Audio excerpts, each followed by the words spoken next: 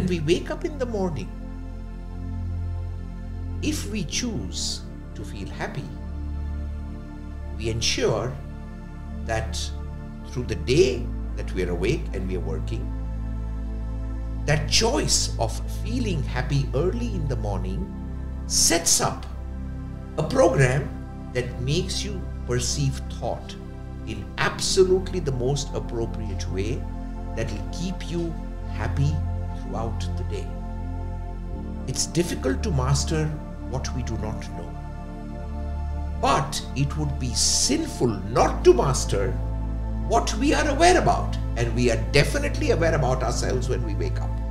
So my tip is, when you wake up, your first focus should be a smile. Consciously smile, and suddenly you will find that throughout the day you are making choices that bring the smile back on your face. Wake up with a tear, and that's what you'll get through the day. So between a smile and a tear, the choice is yours.